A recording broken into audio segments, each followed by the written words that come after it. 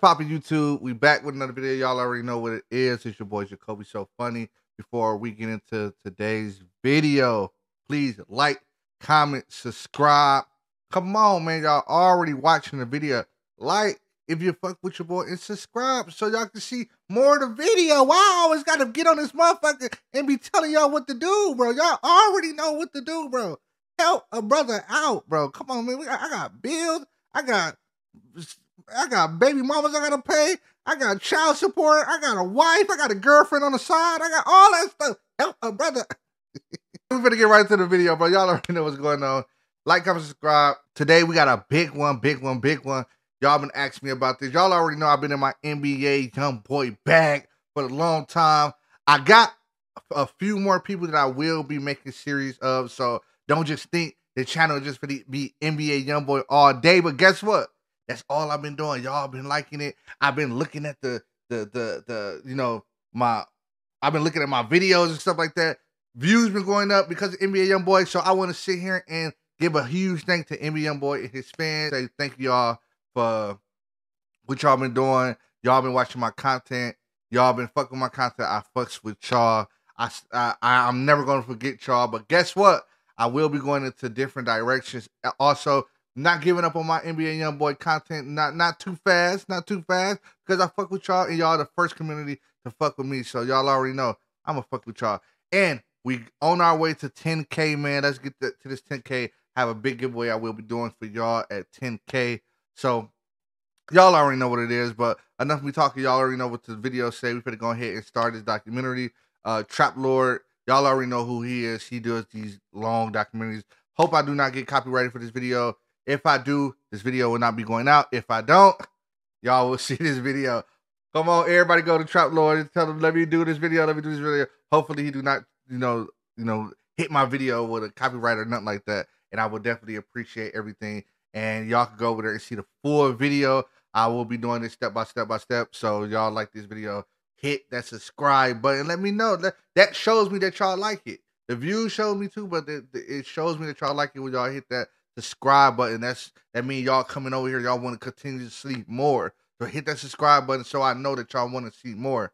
But let's get right into it. NBA Youngboy. Yeah, I've been in my NBA Youngboy for the one time. Y'all been putting me up on, all the little, music. I still got my list right here. I got a couple more parts that I will be doing. I'm still trying to do the 10 for 10. Y'all got to give me them bangers, but I'm still trying to do 10 for 10. But I really been on my NBA Youngboy bag for the longest. And I never listened to him. And I genuinely never listened to him. And until y'all been giving me bangers, y'all been giving me some bangers. A lot of y'all been giving me some mid. I got to get some mid. But this made me go down my rabbit hole of listening to NBA Youngboy. And I'm the type of person where I get into my rappers, I get into the people, I get into them on and off the court. You know what I mean? On and off the bat. So I kind of wanted to know more about NBA Youngboy. Y'all see my previous other videos when I went into what was the beef about with Devon? Because I do know the beef that they had. You know what I mean? I did listen to Dirk and stuff like that, but so I did understand the beef, but I didn't understand why it happened or what was the point. So I did do that video. Trap Lord got the whole breakdown. So we better go ahead and jump right into, his documentary, and hopefully we get some insight. I get some insight into what's really been going on. Y'all like, comment, subscribe, man. Y'all already know what's going on. Let's get right to this video.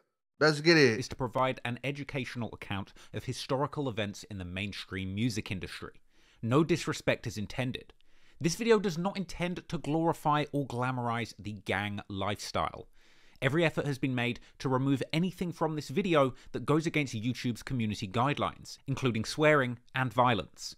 But if you'd like to see a fully uncut version of this video, y'all go to his channel, man. Show you on YouTube, then head on over to patreon.com/traplordross, where you can watch all of my biggest documentaries uncut for just $2. But if you're not into that, just hit the subscribe button and enjoy the rest of the video. Thank you. Over the last 5 years, there's been few rappers that have generated as much excitement and controversy as Youngboy. His music is personal, thought-provoking, and violent in equal measure. Y'all He's been one of telling the me few that, and I've been artists listening. who can top the Billboard charts with music all about killing, death, and destruction. But his ability to communicate the stark realities of life growing up in the dangerous slums of Baton Rouge have inspired people all over America and the world at large. Youngboy's experiences in the gang-infested slums of Louisiana, where it's kill or be killed, inspired a generation of downtrodden youngsters to struggle through the pain too. Because despite losing family members and being the target of numerous assassination attempts, Youngboy has always managed to come out on top. Not just surviving, but beating the odds and coming back bigger every single time. It's rare to find an artist who attracts this much love and hate all at the same time. And Youngboy's thugged out survival anthems for the streets have made him one of the most beloved artists in history. But his influence has a dark side too. Because some might say that his aggressive murder anthems are inspiring a generation of lost teenagers to slide and resort to violence just like he had to. But can Youngboy really be blamed? When basketball player Ja Morant ended up in hot water for flashing a gun in a strip club to Youngboy's music, many people suggested that this was Youngboy's fault. And considering just how many lives seem to have been lost as a direct result of Youngboy's career, whether it's the murder of rival Baton Rouge rapper G Money, to the slaying of Youngboy's beloved manager Big Dump, or even the killing of Chicago rap legend King Von. Okay, so Big Dump was his manager. I didn't know that. Y'all know I just reacted to the song about Big Dump. I didn't know that was his manager. I for some reason I thought that was like a family member or like a brother or something, but that's his manager. Okay. Self-defense shooting, the result of Von trying to fight one of Youngboy's friends. To say Youngboy and his NBA crew are dangerous would be an understatement. But is the group of people that Youngboy surrounds himself a gang of loose cannons shooting first and asking questions later, or are they just really a family of youngsters with a once-in-a-lifetime opportunity that they would put their lives on the line to protect? Over the course of his career, so many people have died that Youngboy even refers to himself as the Murder Man, and claiming in numerous songs to have been the direct cause of as many as 7 murders in his hometown. Over the years, many people have questioned the authenticity of Youngboy's gangster image. You got cap in your raps. Youngboy talking about on this song, bro.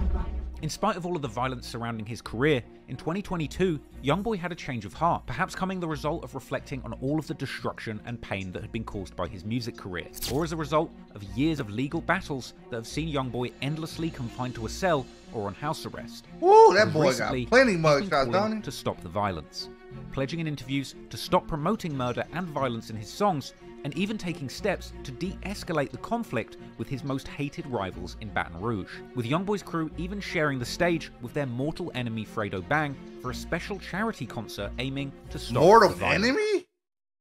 Fredo Bang and NBA Youngboy mortal enemies? Ah, see, look.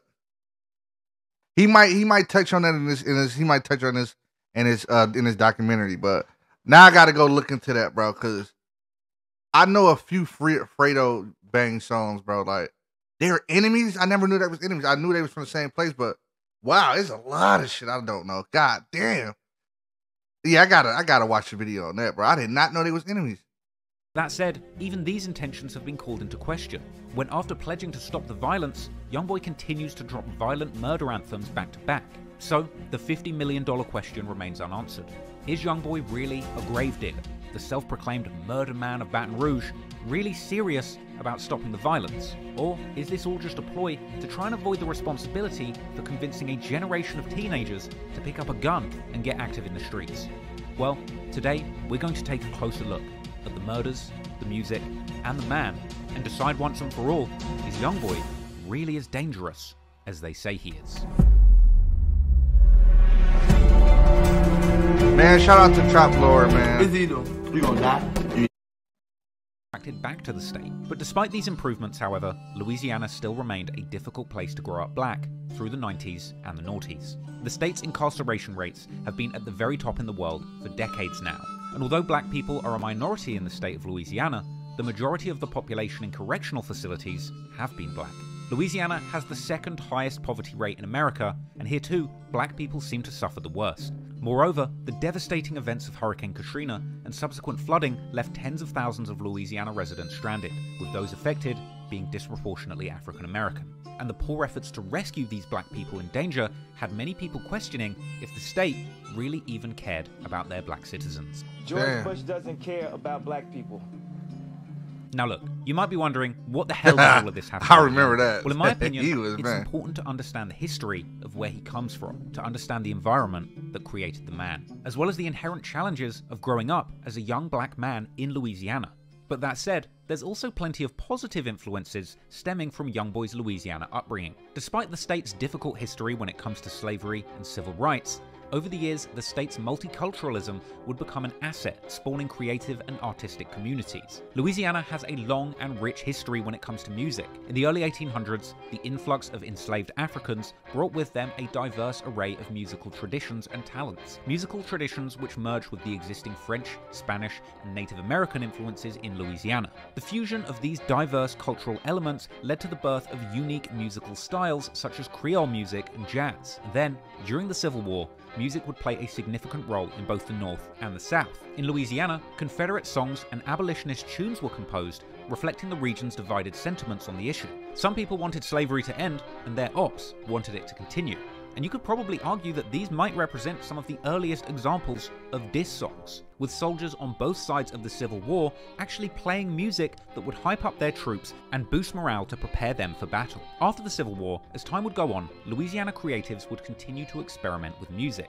Blues music is believed to have originated in the Deep South in the late 1800s and early 1900s. The African American communities in New Orleans are credited with pioneering jazz music in the early 1910s, and in the 1950s, more new musical genres emerged, like swamp pop, where young Cajuns and Creoles would combine traditional French Louisiana music with New Orleans-style rhythm and blues and country and western music, as well as the more low-tempo swamp blues originating in the black communities of southwest Louisiana. Into the 50s and 60s, the civil rights movement would further impact Louisiana's music scene, as African-American musicians leveraged their talents to amplify the call for racial equality, often using their platforms to shed light on the struggles that they had faced. R&B and soul music, with their origins in gospel and blues, would become vehicles for expressing the aspirations of the African American community. And then of course, as hip-hop emerged in the 80s and boomed through the 90s, a whole wave of aspirational southern rappers would emerge from Louisiana's biggest cities. This big hard. Modern rap was pioneered by Master P and the Limit Click, later being taken to brave new heights in hip-hop's bling era by the likes of Cash Money Records. I wish this motherfucker would, and I'm gonna hit it with his mother. Would arguably go on to become one of the greatest rappers of all time and my personal favourites. And while the flashy antics of bling rappers might come across to some as tasteless, others would be inspired by these emerging black role models who were showing the world through artistry that a persecuted black man in the Deep South could become a multi-millionaire and build generational wealth off the back of sharing their lived experience through music. Now, things still aren't perfect, but the success of rap music in the Deep South represents a triumph over repression to me. And I'm telling you all of this because all of this history is very important context. Because the social circumstances that persisted in Louisiana over hundreds of years all led up to a single moment in time, where the perfect circumstances existed to create one of the modern day's most exciting and controversial music artists. People in Louisiana have been using their music to express their pain and tell their perspective on life for hundreds of years.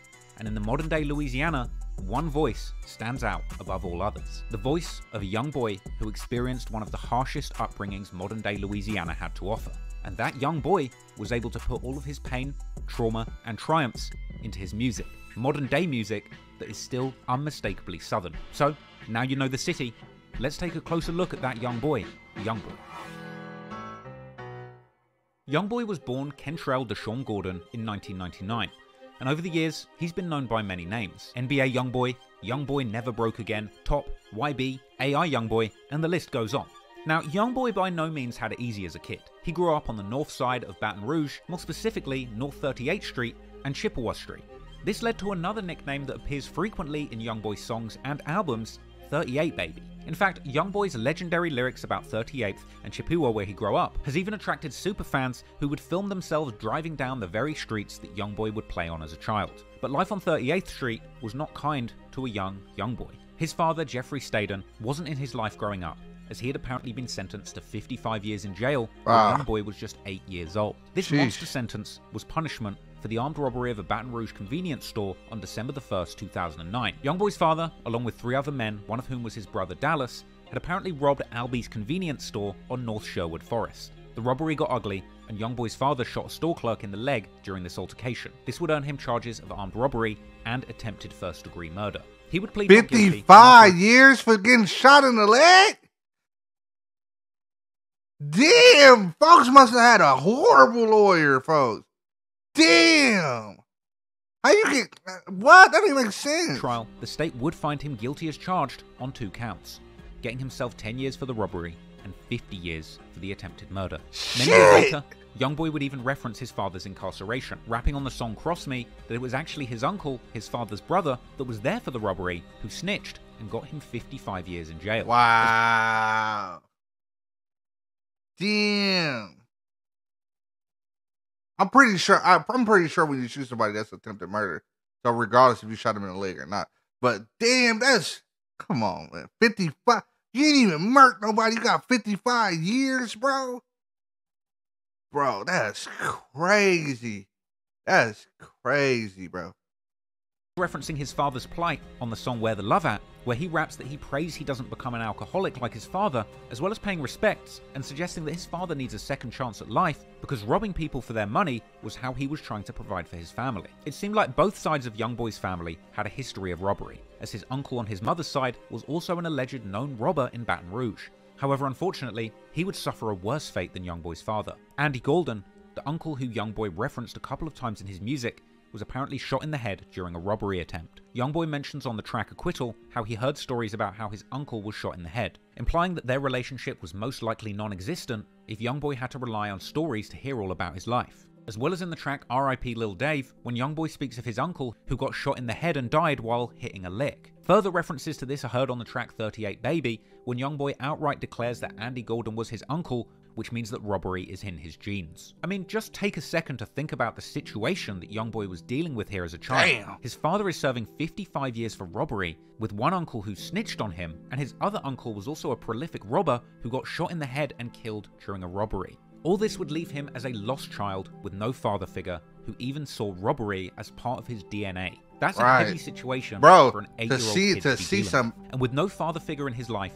To see some bad shit as in your DNA, bro, that's crazy, bro. Like, you know, some niggas grow up and just feel like they can change their way of thinking or whatever. But to be young and just be like, bro, I'm not even gonna fight this shit. This shit in my DNA, folks. Like, damn, you know that nigga going down the wrong path. Get out the way for sure. Folks ain't living the shit you gotta say, folks. He think the shit is in his DNA. He not about to fight none of that shit. He ain't finna think about, man, maybe I get my life together and do something different. Hell no. He think popping your ass, he's supposed to pop your ass. Man, you better go and get the fuck out that nigga way. Hell no. Youngboy would have to rely on the females in his family to look after him and make him a man. Despite his mother Sharonda Golden being alive, she apparently wasn't there for Youngboy as a child at all times. So, he would initially be raised by his loving grandmother Alice Golden, but unfortunately, Youngboy's grandmother would pass away too, leaving him devastated for years to come. Damn. Youngboy would open up about the loss of his grandmother in a Billboard interview in 2023, calling her his protector. After losing his grandmother, with his father in jail and his mother out of the picture, Youngboy wound up in a group home, and it would be here that he would be subject to physical abuse and bullying. He would later explain in a Billboard interview that it was this experience of being targeted in the group home that led him to cultivate his own dark and violent side for protection. Clearly, Youngboy had to fight for survival as a child. In fact, he actually broke his neck whilst he was wrestling as a toddler. This was a serious injury which required him to wear a full neck and head brace whilst his spine healed. This was a corrective procedure which left him with the 3 iconic head scars that he has on his head to this day, an everyday reminder on his face of just one painful incident that he endured as a child, and something his enemies are still quick to use against him, with the hurtful moniker Denthead often being levied against him. Youngboy had gone through so many traumatic experiences as a child, it's unsurprising that he would grow up dealing with a lot of pain. But even outside of the tragedies in his own family... Bro, I never knew that, bro. I'm thinking he must have bust his head as a kid. I don't know, must have got shot or something. I never knew that. He broke his neck wrestling as a kid. You know how many times we didn't wrestle? Bro, I didn't jumped off shit. As kids, you don't know what's dangerous, bro. We don't know the D word, bro. We don't know the other side of life, bro. We just think that life is life, and we just finna go, hey, whatever. Like, we don't know about real significant shit, bro. When you a kid, you're not thinking about passing. You're not thinking about none of that. You just finna go do some shit. You get hurt. You're like, I get hurt. You're not thinking like, oh, you finna end your life. Like, that is crazy. And that's crazy. Like, to think they had that shit on tight as hell, where his head is dented, scarred, dented. Then they must have strapped that shit on tight as hell, folks. I would have sued them. Look at my fucking head, folks. Like, hell no. That shit would have, hell, I would have got a few dollars out of that. Outside the home. When he was just age 10, he would end up losing one of his closest childhood friends to gun violence. As a child, Youngboy was friends with another boy who was around 6 years older than him, a boy by the name of David Cobb, aka Lil Dave. On March the 27th, 2010, a memorial picnic was being held at a park on Woodpecker Street in Scotlandville in Baton Rouge. This event was intended to honour the memory of local teens who had lost their lives to gun violence. But unfortunately, the very thing that this event was intending to shed a light on would end up happening that same day. Because at some point, a fight broke out and bullets started flying. One of those bullets hit 16-year-old David Cobb in the spine, and despite there being hundreds of witnesses, this case would ultimately go on unsolved, partly due to a fear in the community of retaliation against those who would be seen as a snitch for speaking to law enforcement. As a result, the family of Lil Dave would be left grieving without closure, heartbroken that their child lost his life at an event that was intended to honour teens losing their lives to gun violence. And it wasn't just Dave's family who were devastated by this loss. Youngboy himself would be distraught and traumatised by losing a friend to gun violence so young. He would go on to rap about the loss of Lil Dave and the effect that it had on him years later. Youngboy would rap on the song For Keeps with Rich the Kid that Dave was killed by a chopper or machine gun and that he wishes he could call him. Also, on the aptly named song Homicide, Youngboy expresses his desire to get revenge and kill the person who took. Hold on, wait. Hold on.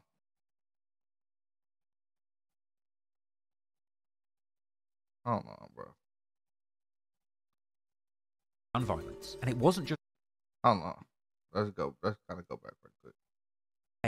On March the 27th, 2010, a memorial picnic was being held at a park on Woodpecker Street in Scotlandville in Baton Rouge. That This didn't event make was sense. intended Hold on. to honour the memory of local teens who had lost their lives to gun violence. But unfortunately, the very thing that this event was intending to shed a light on would end up happening that same day. Because at some point, a fight broke out and bullets started flying. One of those bullets hit 16-year-old David Cobb in the spine, and despite there being hundreds of witnesses, this case would ultimately go on unsolved, partly due to a fear in the community of retaliation against those who would be seen as a snitch for speaking to law enforcement. As a result, the family of Lil Dave would be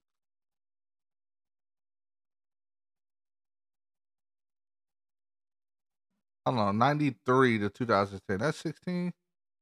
I don't know why I'm tripping, bro. Let me see. Like, that's 2010. Like that. Oh, yeah, that is 16. I'm tripping. My bad. I thought they grieving had the without date closure, wrong on heartbroken the that thing. their I'm like, bro, child lost his life 2010? at an Like, event that was intended to honour teens losing their lives to gun violence. And it wasn't just Dave's family who were devastated by this loss. Youngboy himself would be distraught and traumatised by losing a friend to gun violence so young. He would go on to rap about the loss of Lil Dave and the effect that it had on him years later. Youngboy would rap on the song For Keeps with Rich the Kid that Dave was killed by a chopper or machine gun and that he wishes he could call him. Also, on the aptly named song Homicide, Youngboy expresses his desire to get revenge and kill the person who took Dave's life, as well as saying that he knows Lil Dave is still with him on the song Poor One. On the song Cage Feeling, Youngboy speaks about the death of Lil Dave, saying that this loss turned his heart cold and made him become a killer. The fact that Youngboy was no stranger to loss of friends and family at such a young age just goes to show you the kind of environment. I understand NBA Youngboy has lost a lot of people right now. I really need to figure out, like, who did he physically, like, you know what I mean, like, with his own hands. Because I'm new to this.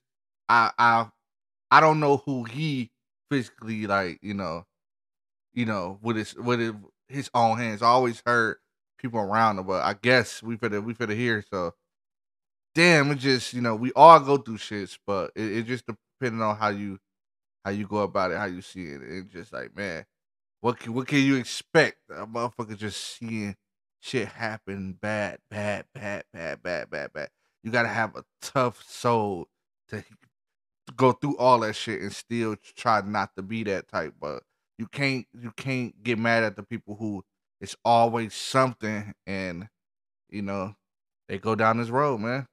Was growing up in, and the factors that coerced him into the kind of lifestyle he would go on to live. But Youngboy was already being influenced by the streets. He would actually later rap in the song Life that Lil Dave was the person who taught him how to smoke, shoot dice, and get money for sneakers. He also said that he felt life began getting crazy for him when Lil Dave was killed. In the song Better Man, Youngboy would claim to be tormented by the image of Lil Dave's murder in his mind.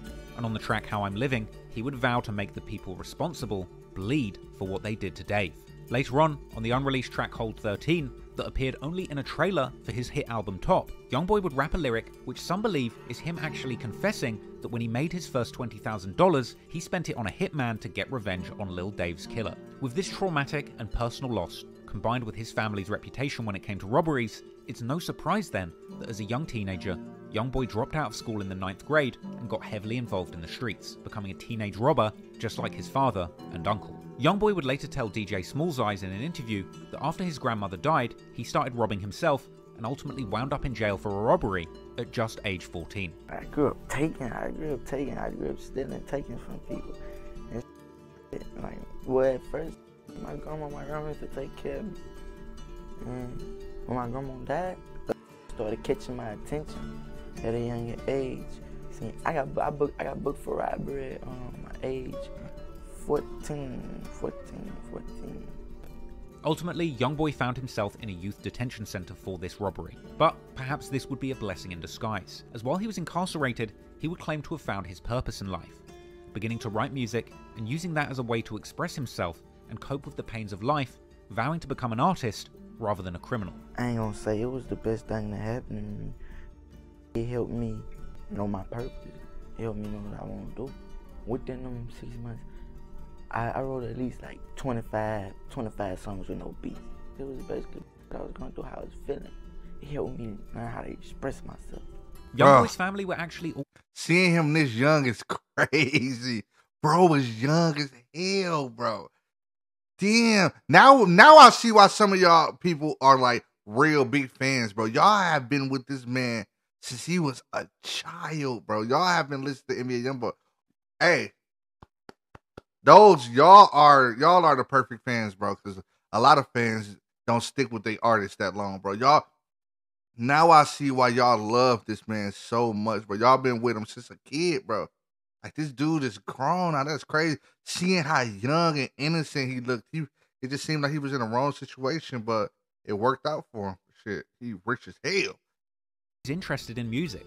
Youngboy claimed to have written his own obscene rap lyrics in the 4th grade, and he had apparently been taken to the studio by his mother, who herself was also an aspiring rapper. And his father had even written to him from jail, telling him that he had been writing music during his 55-year sentence, and encouraging Youngboy to focus on music too. So, upon his release from jail for robbery, Youngboy would return to 38th Street with little more than just a dream of becoming a rapper, along with a lifetime of trauma. And before he could get anywhere with his rap career, he would at least need a stable environment to live in. Luckily, he ended up finding a new place in the neighborhood to call home, with Youngboy rapping on the song Life that he met his friend 33 riding his bike down Chippewa, and that 33's mother accepted him into their home like family. According to 33, him and Youngboy are essentially brothers, as the two grew up with the same mother, Monique. But Monique is really 33's biological mother, as we know that Youngboy is the biological son of Sharonda Golden. But due to the fact that 33's mother Monique helped raise Youngboy, he often refers to her as his mother as well, which would make 33 his adopted brother, and the two do seem to have a relationship that is stronger than most real brothers. And because of this, the two basically just say they're real brothers. You said you knew him since you were 4? Since when? Because you guys are brothers, and yeah. you were born around each other, yeah. So it's like you don't have any memories of it's not like, knowing them. No, it's like you know how both our dad is split up, you know what I'm saying? So we got the same mamas. It's okay. Like, man, really, I started making music with my brother. Just really inspired me to go in the booth, because it really wasn't about me. It was really about Youngboy, and I was pushing him. And one day he just told me, man, look, come do this with me. And he pushed me to go in the booth, and I just took a liking into it, and that's where it really started from. So, shout out YB. Meanwhile, Youngboy's relationship with his own biological mother Sharonda was up and down during his childhood. Years down the line, he would open up about this on the song Lonely Child from his October 2019 project AI Youngboy 2, when he says that even though he called 33's mother Monique his adopted mother, he still needs Sharonda in his life. Perhaps due to the lack of a real father figure growing up, meant that he had to rely on both of his mothers for emotional and mental support. Wow. But anyway, after getting out... Wow, man. that's crazy how you learn so much shit. Like, I did not know none of this about NBA Youngboy, bro. None of this. Like, I just always thought his mom was there. I always thought like certain shit that you could just see like from the internet, bro. Like, it's never judge a book by its cover. Like, you just think that people be there your whole life, and it just, I know he deal with it his own way, but it's crazy how people can just come back around when you're up. Like, money rules everything, bro. Like, I just feel like, why don't people want to show that love? Why don't people want to be there when, just because that's, you know what I mean? Because you love them. Like, it's like, oh, once the money and all this other stuff, it's like, now I can make time to be around you, whatever. And I don't know, know their situation or anything like that, but it just seemed like that happens a lot in our community. Like, our parents, our family members, just leave us to die, and once we figure out this life and we get a little money, so called, in our pockets, that's when family come back to kind of show you that love. Like, why can I have this without this so called money? But it's just money. This money shit not really real, bro. Like, money, like, bro, all it is paper, bro. Like, people will not have the time of day, won't answer the phone calls, won't do none of that shit. When the money involved, bro, they sit there and watch the phone the whole day, like, waiting for you to call. They will be there. They will give your whole life. People will be like, bro, I'll kill for you. I'll do all this stuff for you just because you make money. Like, if you was broke, they'll look at you. Get the fuck away from me. Go get out my house. Get out. Like, I never understood. I could never understood that when it comes down to how this world works, bro. And finding a new safe space to call home, Youngboy's new spiritual brother 33 would be supportive of his aspirations as a rapper, and together, this brotherly duo would get back to finessing on the streets to pay for studio time, eventually with Youngboy getting enough recording time in to produce a full-length musical project. And by April the 10th, 2015, Youngboy had released his first ever mixtape, Life Before Fame. This tape featured tracks like Homicide and Range Rover, which showed a 15-year-old Youngboy truly had the skills to pay the bills early on. The album begins with an intro where Youngboy mentions an affiliate of his named D-Dog catching a body. This sets the mood for the rest of the album, letting fans know straight away that Youngboy had ties with the streets, despite the fact that he was technically still a child at this point. And in the same song, he gives us an insight into his torturous relationships and the reason behind why he finds it so hard to remain faithful to his partners, even at age 15. In the song I Know, Youngboy begins to paint a menacing picture of his position in the local gang hierarchy, mentioning on 2 occasions how he can rely on another known NBA affiliate by the name of Lil Pap to go get him. A brash statement which shows that even at age 15, Youngboy was really in the streets, with people around him that he could send to do dirty work. Youngboy would also share his experience with Get Back and Vengeance in this project. On the track Deal With It, he talks about how revenge was exacted on the person who killed his uncle, saying that they spotted the person who killed his uncle and that Youngboy witnessed somebody put that person in a casket, and going on to say that the deceased man's brother is now after him. This is an important lyric, as it shows that even back when he was just 15 years old, people were dying around Youngboy, being killed, and he was becoming a target himself, despite not being directly responsible for the violence that had played out. Elsewhere on this song, Youngboy pledges his allegiance to a group called TBG, or Top Boy Gorilla.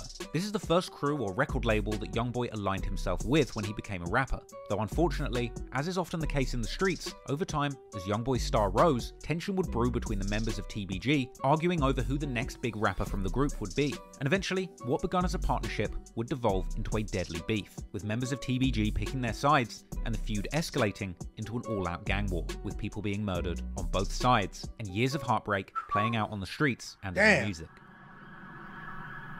When Youngboy left juvenile detention, inspired to become a rapper rather than a robber, it wouldn't take long for others to see the potential that this teenage rap prodigy had. From here, a group of people from his neighborhood, with ties to the music industry as well as the streets, would begin to take him under their wing. Youngboy's first mixtape, Life Before Fame, was actually released under the banner of TBG, with Youngboy and 33 being seen in throwback pictures rocking TBG merch. TBG stands for Top Boy Gorilla, a crew with a storied history in the wild and dangerous streets of Baton Rouge, Louisiana. TBG was supposedly started by deceased Louisiana native and affiliate of rap veteran Boosie, Little Ivy Smith. He would turn out to be the uncle of future TBG rap prospect Lit Yoshi, but more on him later. Now, Lil Ivy was sadly killed in an unsolved triple homicide back in 2005. However, at this early stage in the game, Youngboy was nothing more than a promising young prospect to these Baton Rouge rap OGs. The older members of TBG were looking to find the next up-and-coming rap rookie who could potentially be the next homegrown rap star to come out of Baton Rouge. And at the time, the real crown jewels of the TBG squad were a couple of rappers known as G Money and Fredo Bang, who around the time were picking up steam with their song iPhone 6 alongside Boulevard Mel and YMM Captain. You can tell that Youngboy was truly close with the TBG crew at this point because Youngboy even appeared in the background of the iPhone 6 music video, at one point handing a Gucci bag to Fredo Bang, a moment that would honestly be inconceivable in what would later become a deadly and bitter beef. As the story goes, the TBG crew had ties to Baton Rouge's criminal underworld, and rappers and affiliates of the TBG crew were still involved in the local drug trade. Unfortunately, soon some of this street beef would end up souring things on the music side, because the TBG crew supposedly had a beef going with another Baton Rouge crew called BBG, or Bottom Boy Gorillas. Gang, crew, clique, record label, call them whatever you want, but BBG and TBG were bitter enemies, with a big rumour at one point going around that Youngboy's cousin Boozilla, who was affiliated with BBG, ended up in a bitter disagreement with G Money from TBG. Now, there's been intense speculation over the years as to what was the exact cause of this beef. Some have suggested that Boozilla ran off with money or drugs from G Money, whilst others suggest that the whole drama was actually over a woman. Another explanation even suggests that it was actually Youngboy always himself who stole money from dusty ass but women. actually blamed the finesse on his cousin Boozilla, as Boozilla was seen on Twitter disavowing his own family at one point, and G Money seemingly indicating that this rumor was true on his diss track Industry, where he claimed that Youngboy had him looking for Boozilla with a gun, and saying that Boozilla actually wanted to kill Youngboy over this whole situation. There's even an old clip circulating that showed Boozilla and BBG affiliate Baby Joe seemingly posted up with guns looking for Youngboy and saying F NBA. NBA.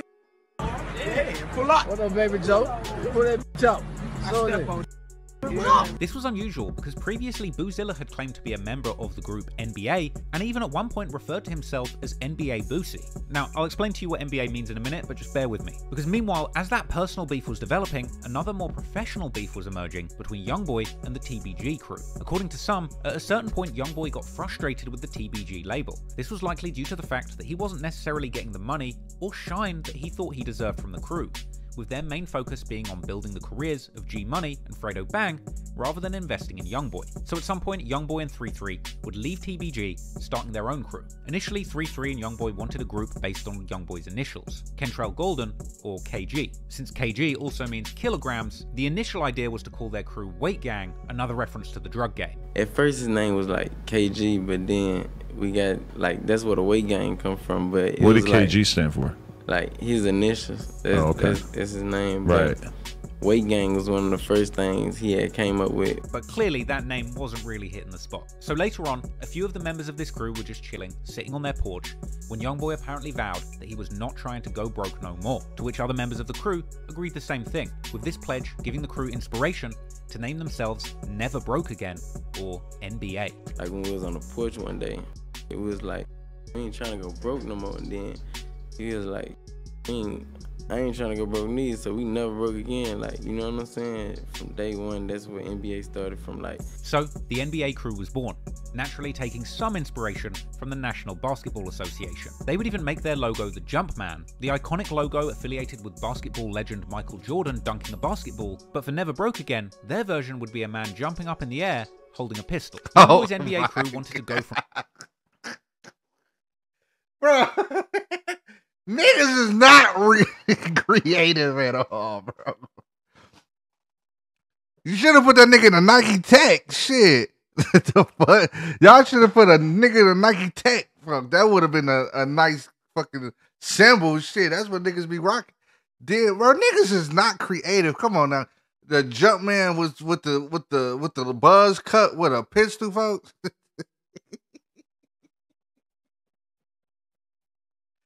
Oh shit, bro. Hey, you gotta give it to him, bro.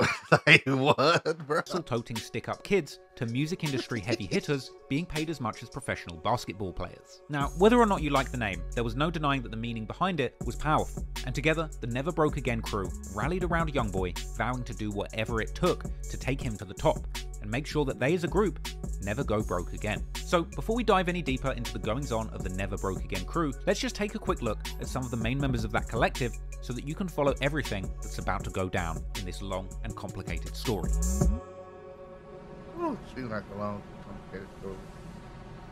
Youngboy is of course the face of Never Broke Again, the NBA collective. He is the label's leading rapper. And this crew's bet on getting behind Youngboy's career would ultimately end up paying off handsomely. And with his crew's support, he would go on to become one of the biggest artists in the entire world. Then there's OG33, NBA's co-founder, who started the group along with Youngboy and Montana. I started NBA, you know, like, it was then like Youngboy just was really like the main one who was rapping. Like, I don't really take rapping serious because like Youngboy really made me rap. After 33's mother took Youngboy in as one of her own, they would build a bond as strong as blood brothers. We got the same mamas. It's like that. OG33 is one of 10 children, 5 kids from his mother's side, 5 from his father's side. But he's the oldest of all of them, which has led to him having a mature outlook and a real head on his shoulders, as he's almost had to act like a father figure for Youngboy and his other siblings. And there's 10 kids altogether, right? Yeah. 5 from your mom and 5 from your dad. Yeah. On both sides, I'm close with all my brothers and sisters because I'm the oldest. So it's just like... You're almost like a father figure in a way. Yeah. Is that a lot of responsibility? Yeah. Yeah, for sure, but you know, that's just my role. So it's just, I took on my role. When Youngboy didn't really want to rap at first, it was 33 that pushed him and made sure that he stuck with it, dedicating his life to elevating Youngboy's career and keeping him on the right path. I always was the one that always pushed him, like, cause he didn't really want rap at first, but then like, once I really found out like he was gonna be that, like I pushed him even more harder. Like I was getting a thought, like I went back to like record companies was doing, like I was getting 1,000 CDs printed up. Like man, I didn't got them 1,000 CDs and really passed them out like just a man of minutes, like this, that. It's 3 who pulls the strings and make the moves behind the scenes, keeping the ship sailing smoothly and ensuring that the NBA collective runs efficiently and profitably. He apparently would manage the business side of things, sometimes writing contracts or putting shows together. I was more on the business and management, like writing contracts and, you know, putting shows together for him. Like when we first started off, I was doing really everything, you know. And Youngboy apparently even inspired OG3 to start making his own music, because before, 3 was just mainly focused on pushing Youngboy's career. If it wasn't for YB walking me into the booth, I wouldn't even be in the music because I was just mainly pushing him. It wasn't even about me. Now, 33 does enjoy rapping, but he's also a self-proclaimed CEO, and business is apparently where his passion lies. My main focus, it wouldn't be a career. I wouldn't choose rap as a career because I am a CEO and I love my position. But 3 has also gained a cult following of his own from being the head honcho of the NBA crew. And considering the dark reputation that has followed Youngboy over the many deadly years of his career, this has led to many internet fanboys speculating on whether OG3 is the true mastermind behind the violence playing out in Baton Rouge. With many Reddit posts circulating, constantly speculating on how many deaths that 33 might be responsible for, even sometimes referring to him as the Grim Threeper.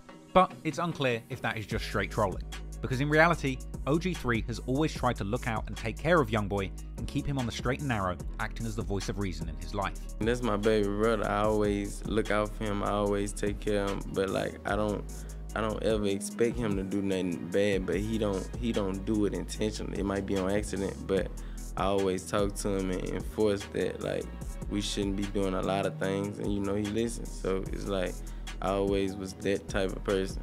I always was that. Kind of like the voice of reason for when he gets a little hot-headed. You're like, so that'll help calm him down. Because he probably listen to you and he ain't trying to listen to a lot of random people. Yeah, he ain't gonna listen to nobody. If it ain't me.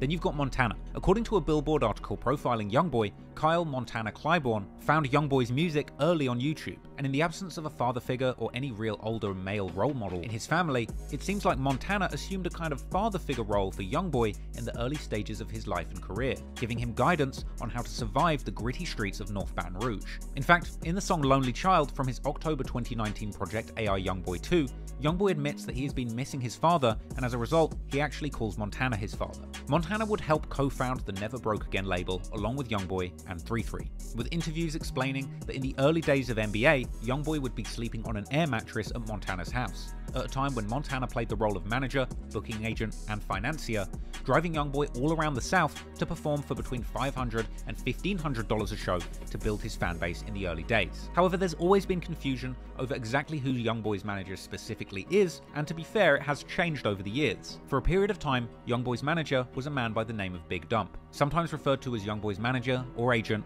it was Dump who was there for Youngboy during the most turbulent years of his come-up. But Dump would ultimately end up losing his life in 2018, seemingly as a direct result of the deadly street beef between these two warring Baton Rouge gang sets. But we'll go much deeper into that situation later on in the story. Another person who played a significant role on the management side is someone called Fee Banks, a Louisiana industry legend who had apparently helped Lil Wayne start Young Money and previously managed Kevin Gates. These people are the brains and administrators behind the NBA empire. And then, when it comes to the rapping side, we have a number of NBA members with a much closer proximity to the streets.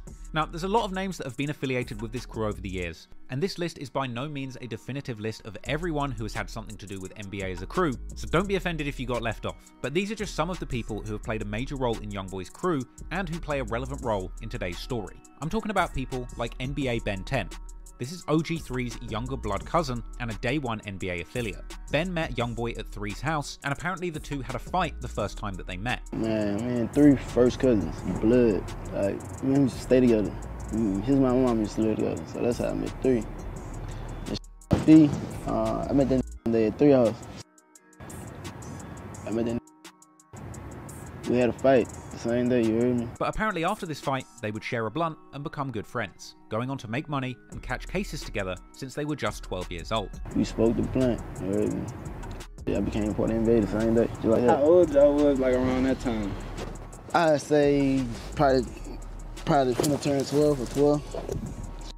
Ben has been a key part of the collective since day one, with a huge presence on social media, particularly Instagram, where he would give exclusive insights and snippets into the world of Never Broke Again. 10 still posts regularly on Instagram despite his original account having been taken down, and he's even seen some recent success in his own right as a rapper, with songs such as Pain and Walking Dead amassing over 1 million views each. But he's also a loose cannon, and not somebody to be messed with. He was seen on IG Live with Youngboy, Baby Joe, and other NBA members playing with guns, with Ben 10 letting off shots on IG Live, causing Baby Joe to duck for cover. BBG Baby Joe is another one of Youngboy's cousins, who despite his young age, has lived through a lot, including a bullet to the face. You know, you guys were on the freeway. I think it was you and 2 friends, and a car opened fire on you guys. We were leaving Walmart. Everybody had went and got some cake and ice cream for my baby for his birthday. When I walk out Walmart, I see this shit. Yeah. And then we didn't get, I ain't get shot on the interstate. I don't know where people get their information from. I was trying to was at the light, and then it just went like that. Yeah, man. Despite facing serious danger in the streets, Baby Joe has been aiming to make a name for himself in the music industry and make himself some legit money. All these His young 2018 men, song, dog. Iraq, God damn, has over bro. 5 million views. And as a beloved member of the NBA crew, Joe's name often pops up in Youngboy's songs. And if these lyrics are anything to go by, it seems that Joe's relationship with the streets remains strong. Another key member of the crew is Michi Baby. Well known as Youngboy's raspy-voiced big cousin, he's best known for his early 2000s style song Cutlass, as well as his 2020 track with Youngboy, Talk My, a track which has amassed an impressive 47 million views at the time of recording. Youngboy has talked about hitting licks and doing burglaries with his older cousin Michi on numerous occasions in his lyrics, leading some listeners to think that it was perhaps Michi who had influenced Youngboy's involvement with the streets in his early life. Then of course you have Big B, who picked up a lot of attention for his fire verse on the NBA posse cut, That Gang, which picked up over 5 million views and also featured 3-3 and KD. Big B exhibits a more conventional rapping style compared to some other members of the NBA crew, with less laid-back melodies and catchy hooks, and more hard-hitting bars and punchy refrains delivered with aggressiveness and energy on the mic. There's NBA KD, he's known musically for his versatility and distinct flow, as well as a standout performance on the song That Gang. He also popped up with a verse on the song Extortion with Big B and 3-3, a track which got over 2 million views. His biggest solo track is the 2018 song When I Wake Up, and KD showed a lot of promise and potential in the early years of rap. Unfortunately, his momentum was derailed by a life-changing injury getting shot in 2019. Reportedly, after this incident, KD was confined to a wheelchair. However, there's been a lot of speculation as to whether he was walking again. Damn, man. after a period of rehabilitation. Whilst that's not been confirmed, since the incident, he has remained firmly behind the scenes, but is a beloved member of NBA. Another major member of the crew is Herm the Black Sheep. Musically, fans appreciate Herm for his real and authentic lyrics and subject matter rather than his style or flow on the mic. And if the content of his lyrics are to be believed, he is certainly not one to be messed with. In the same vein, there's also Who Gang D, aka Lil D, or Scully. This is another cousin of Youngboy with a serious reputation in the streets and his own budding rap career, with his catchy double-meaning titled song, Can't Go to Sleep, running up 1.6 million views at the time of this writing. Interestingly though, D wasn't even aware that he was Youngboy's cousin when they first became friends, apparently only finding out later through his mother and grandfather. I didn't know he was my cousin at first. Oh, really? See, I was thugging with 3 at first. And then my mama had texted me like, when I was with him for a whole month straight, with YB for a month, she had texted me, she was like, she talked to my papa, and he told her that I had a cousin named NBA Youngboy that rap. You get what I'm saying? And she was like, for real, that's crazy, he already been hanging with him. He is apparently the survivor of a gunshot wound to the neck, with Youngboy having dropped numerous lyrics complimenting D as a reliable shooter, even going as far in the song Bring the Hook to label him a headshot specialist. This is a skill that D himself all but admitted in his off-the-porch interview. How'd you get the nickname Scully? From the tattoo, I'm just saying like that. The gun, shooting the score. Yeah. Scully.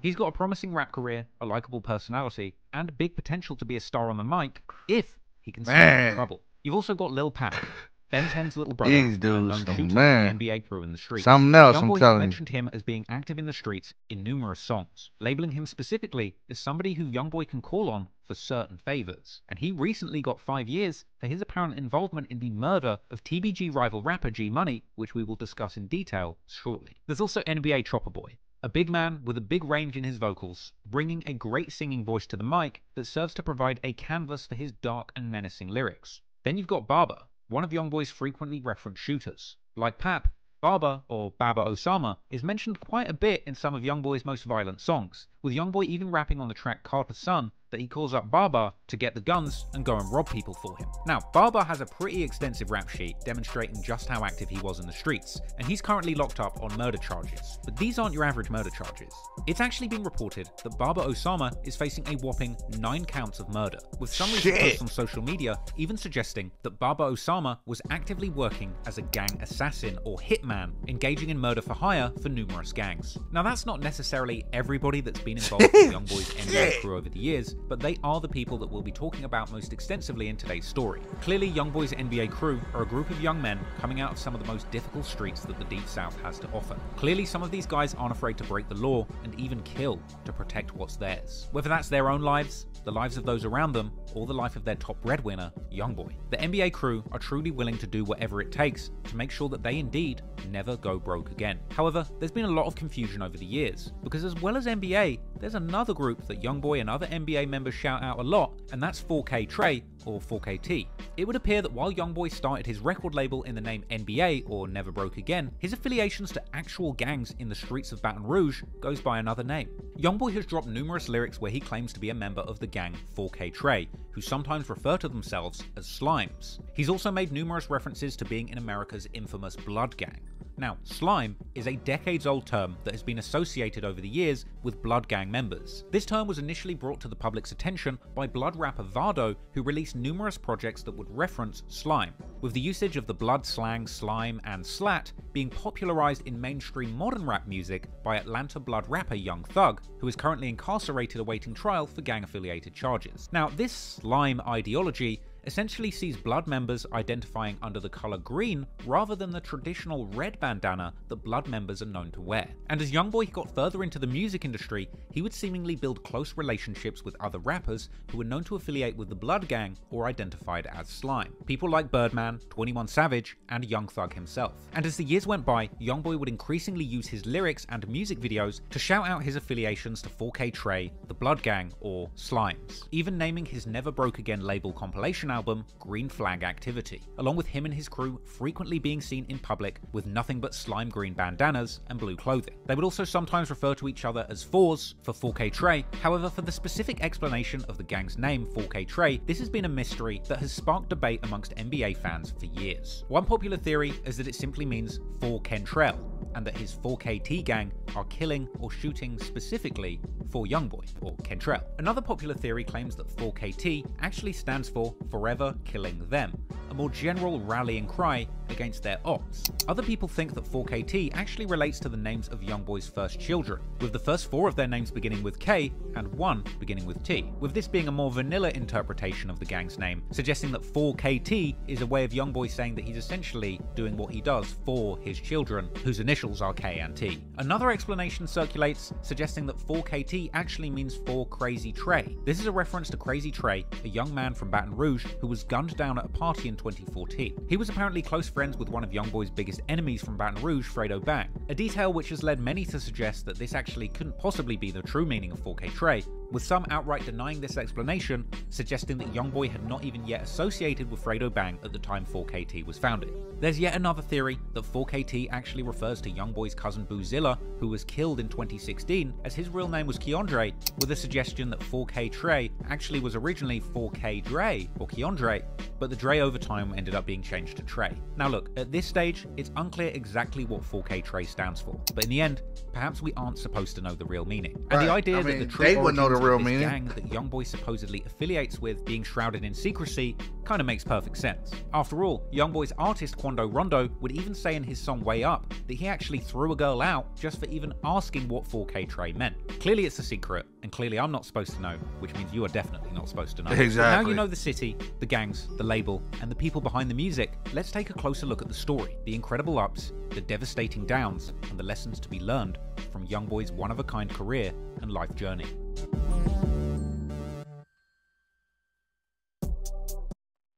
All right, man, we're gonna go ahead and end it right there. We're gonna wait for part 2.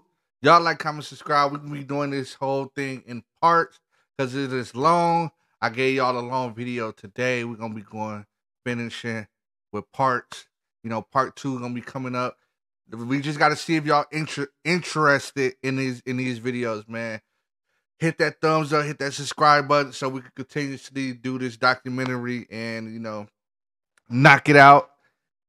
Other than that, like, comment, subscribe. More videos on the way. Hit that thumbs up. Let's get to 10K. If y'all watching this, hit that subscribe button. Hit that subscribe button. Hit that subscribe button. Man, this documentary is gonna be crazy because it's a lot of shit that I didn't know about NBA Youngboy that he did. This is gonna make my reactions a little bit different now. I'm still gonna react the normal way. I'm still gonna rate the music the normal way.